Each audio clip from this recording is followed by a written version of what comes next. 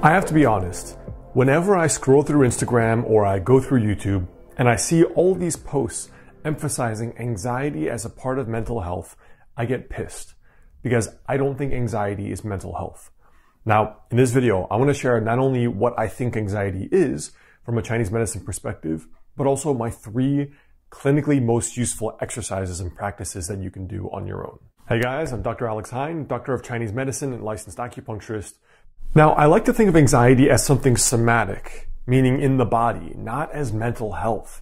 And I don't know why I get so frustrated whenever I see people recommending journaling or cognitive exercises like just talking yourself out of the anxiety, or even seated meditation, to be honest, because I find that for so many people, anxiety is something really physiological, or there's something going on with the nervous system, where the pulse rate is double or even triple. Now, I know that's not everyone's anxiety, and I know that there's a spectrum of anxiety where there's anxiety where my thoughts are just racing, and there's anxiety where people can't sleep at all night because the nervous system and the physiology is so gone haywire that the body is literally preventing the whole human, the whole person from sleeping.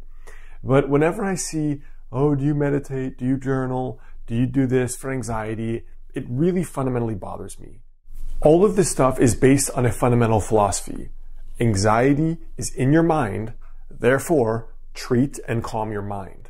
But I would strongly disadvise you of thinking of anxiety as something that's in your head, or something that is mental health, or something that is mental illness, whatever the terms, that are in the zeitgeist today. Let's start with my best tip number 1, which is physical exercise. Yes, better than meditation. Yes, better than journaling. Yes, better than pretty much anything for anxiety. Now, I remember reading this old research paper some years ago, and it was talking about the comparison in the reduction of symptoms for anxiety and depression, comparing physical exercise versus a leading antidepressant at the time. What they found was actually very interesting, which was that there wasn't a big difference in the reduction in symptoms between the two. So the news was broadcasting this front page news, exercise may be as helpful as an antidepressant in relieving anxiety and depression. Now, what I find that for so many people, that just to be able to change one's state by changing one's physiology is the most important aspect of anxiety, even depression as well, but specifically anxiety. And for so many people, anxiety is the state where the nervous system is revved up too much, where the person is already a sensitive kind of person or a sensitive constitution in our view, meaning they're prone to being anxious. They've always been that kind of nervous system. They're sensitive to foods, they're sensitive to people, they're sensitive to noise. So it is their body's tendency already. And now it has become exacerbated to the point where it's pathological and they can't function. And in my experience, physical exercise, moderate physical exercise, not going for a walk, moderate physical exercise like weightlifting or a moderate intensity Stairmaster or run to the point of the person breaking a light sweat for at least a half hour is very, very effective clinically at changing your state right now. The second clinical practice, or the second ritual I've noticed, is time in nature.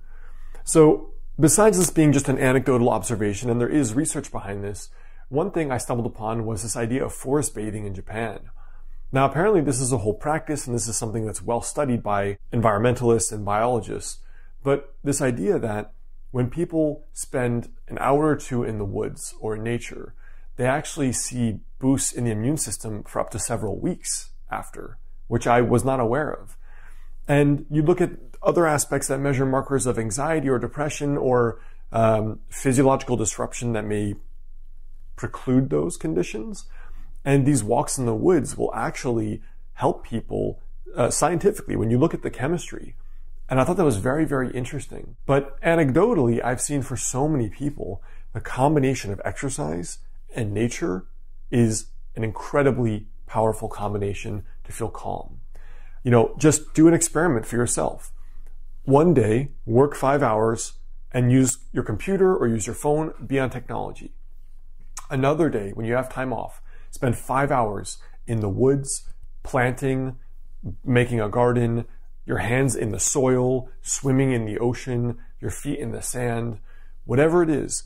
Try to see how you feel internally when you spend 5 hours in nature with your hands in dirt, breaking sticks, climbing trees, versus 5 hours typing on a computer, answering emails, or on your phone through Instagram.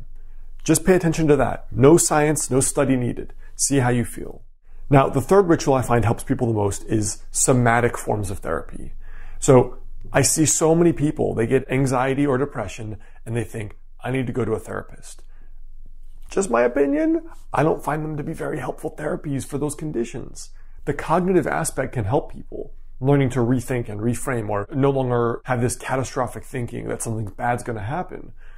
But what I find is that the change in physiology is so important to feel better with anxiety, and that I would really only personally recommend somatic forms of therapy, i.e. therapies involving your body, like yoga or Feldenkrais, or acupuncture is another one, chiropractic, massage, doing a yoga class that falls maybe into the exercise or somatic therapy. But another word that is maybe synonymous with this is touch-based therapies. So anything involving physical touch, playing with a dog, getting a massage, getting body work done, something that is touch-oriented. I find that these somatic-based therapies are extremely effective for dealing with anxiety and taking the nervous system down a few notches. So those are practices you can do on your own or at home. You don't need to see a professional for them. And I find that those are the 3 things I would recommend. If you are acutely feeling that way and nothing is helping, you could do one or all of them today and it will help.